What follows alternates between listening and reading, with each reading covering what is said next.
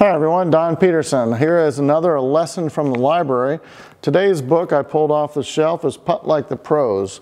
Now, this was written by Dave Pelz, and I met Dave. He came and did a little seminar for the Georgia Section PGA several years back, and I thought a lot of the ideas about his putting I could relate to. I was a pretty good putter.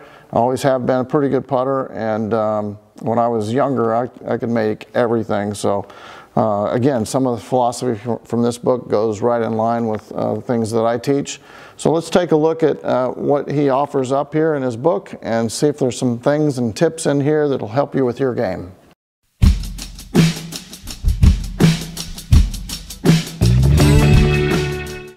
So I'm just going to go through a few things that he talks about in here. Very similar to what we've heard now through some of the newer gurus, the putting gurus, coming up with all the science from today.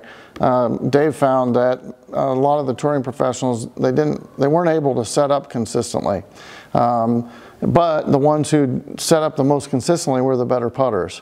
So obviously being able to put the club face down and put your feet in the right spot and put the ball in the right spot are the hardest things to do. Making a good putting stroke might not be as hard as actually aligning correctly every time. So he found that the better putters could set up and put the face down there similarly every time. Whether it was square or not didn't really matter. There are some pros set up with the face 1 or 2 degrees closed, some set up with the face 1 or 2 degrees open. But if you do it consistently every time, and then the ball position is the right spot, that was one of the things that I personally think is very important, especially if you're an arc putter versus a straight back and straight through putter. So there was a lot written in the middle chapters about the mechanics of the stroke. One of the things that Mr. Pelz came up with, and he was adamant about, was how the triangle, the two arms and the shoulders, then if you form a triangle there, how that stayed intact. So there was very little movement in the wrists. He didn't like to see any wrist movement, didn't like to see any forearm rotation or forearm movements. Wanted to see the shoulders and the arms and the wrists and the grip and everything move as a unit. That's consistent with, I think, a lot of putting philosophies. So if you can get your wrists and your arms and your hands to be really quiet during your putting stroke and move with the bigger muscles around your shoulders, that would be key. Also in the mechanics, he found that from the lower body, try to restrict movement down there. You want a stable base of which to putt around. Now, modern technology will tell us that there's actually movement down there, but that's because we have three-dimensional now. We have sensors, and sensors can monitor even minute, small, imperceivable motions. So we now know that there might be a little bit of hip movement or a little bit of legs or actually even weight transfer in a putting stroke. But should we try to eliminate most of that movement and make it stable and still? Yes, I think that's probably true. And I think most putting gurus or putting teachers would tell you to try to keep your lower body almost completely still and make the motion predominantly around your spine or around your shoulders, rocking around your spine. Now on the front cover of this book, you'll see Dave Pelz is standing here next to a little, looks like an erector set of a crane or something, but it's actually what he calls Perfy.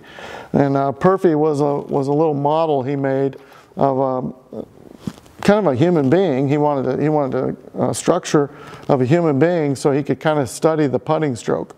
And one of the things he tried to prove with Perfy was that you can have your hands below your shoulders and you can make a straight back and straight through putting stroke as a human being. There was a big controversy back then, and there still is probably today, of whether you can make a perfectly straight back and straight through stroke. Pelz seemed to believe that it was possible, made this model to prove it, and then went on to write a book about how to make nearly perfect putting stroke. So I think you can picture that if you put your hands below your shoulders, then you rock your shoulders, then you can have a perfectly straight back and straight through path of your hands, but then you've got the shaft and the club face. Pelz liked putting the putter in a track and having the putter go back and forth on a track. So he built a track, and that was how he taught a lot of students. A lot of putters develop a path just like I did. I grew up and I just put the putter head up against the baseboard on a wall and just rocked my shoulders. So I kept the face going back and forth, and that helped me develop a straight back and straight through putting stroke. And I obviously trained my muscles to do that. So if you train your muscles to make a good path, then that's part of the battle. And Pelz likes to say that that's about 20% of the battle. The other percentage is face, and he wanted to say that the face was much more important than path, and obviously at the speed that your club head is traveling and putting, he made it sound like it was more like billiards balls. If you had your face slightly closed, it's like the ball would come off at such a acute angle, depending on how open or closed the face is. Kind of like hitting the side of a cue ball. It's gonna send the ball off in a different direction. So Pelz talked a lot about the face and how important it was to keep the face square at impact, obviously, but he thought about the face being square back and square through. In other words, always facing at the target. This is actually something that I try to preach in my putting to my students too, especially those who are beginners. If you've got a stroke that already has an open and closing face during the stroke, or you swing on an arc, then I'm not going to change that much. But if I'm developing new students who are trying to learn how to putt, or if I'm trying to help a student who has a terrible putting stroke, I might have them try keeping the face straight, going back and through. This makes sense to me because if the face is always pointed at the target, it doesn't matter where your ball position is. If the ball position is up in your stance, the face is still going to be square to the target if you hit the ball up in your stance.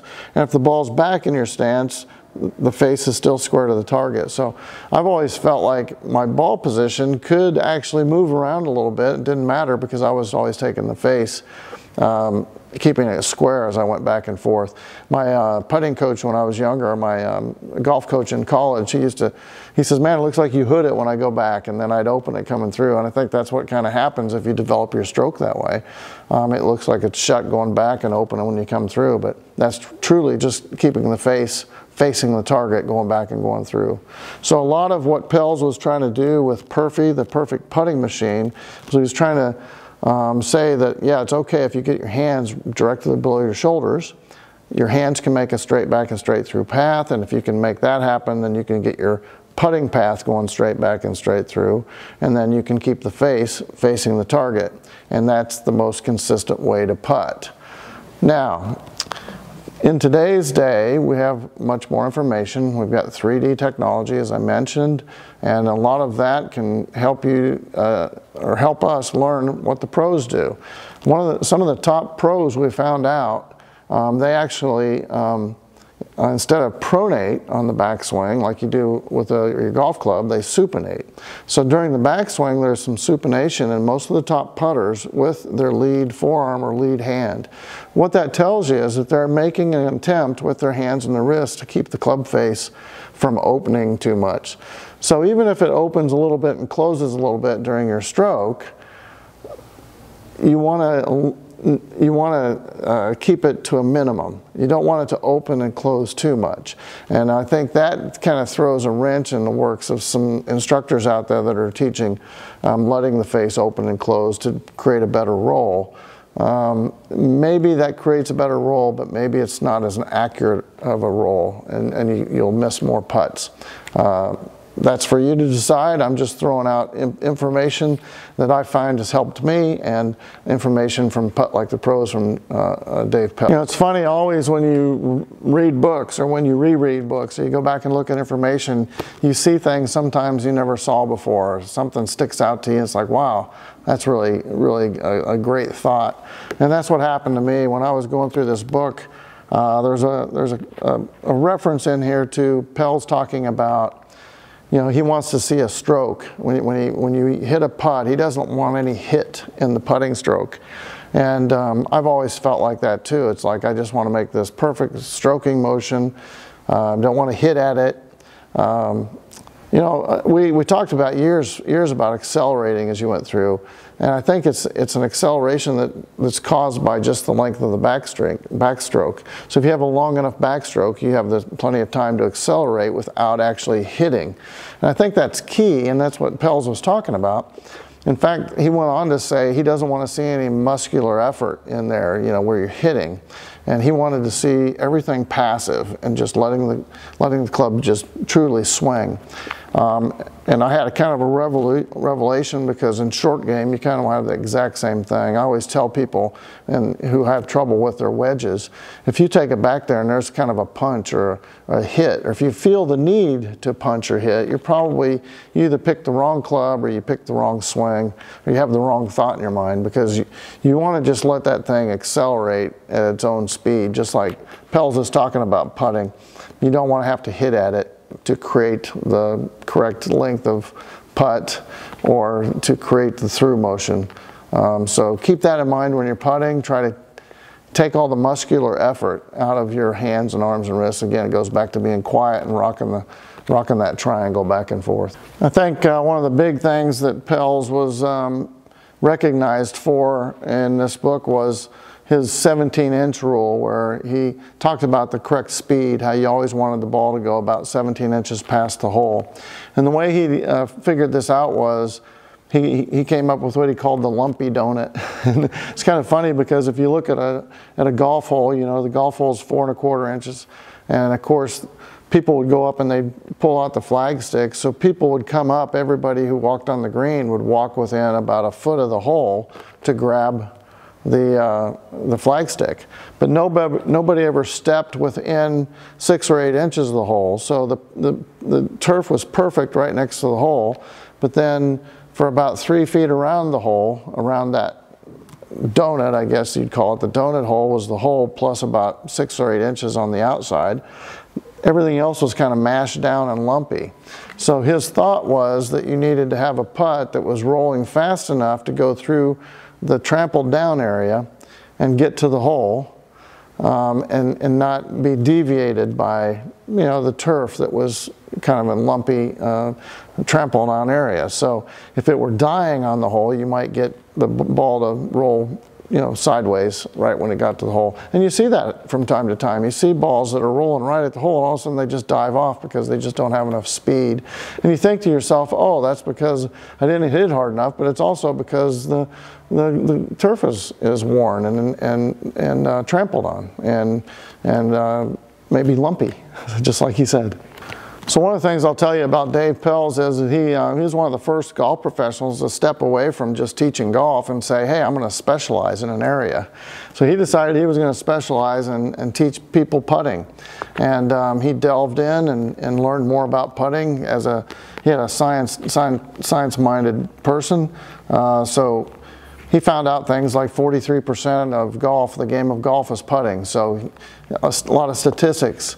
He studied the putting stroke and balls missing left and right, and so he's I think you could say he paved the way for a lot of specialization then to come years later in golf instruction. And now we see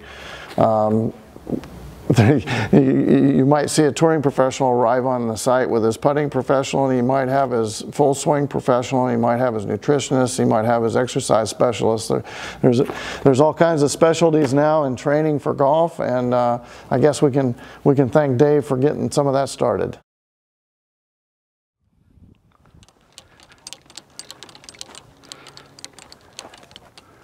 Oh, hey, you looking for a game?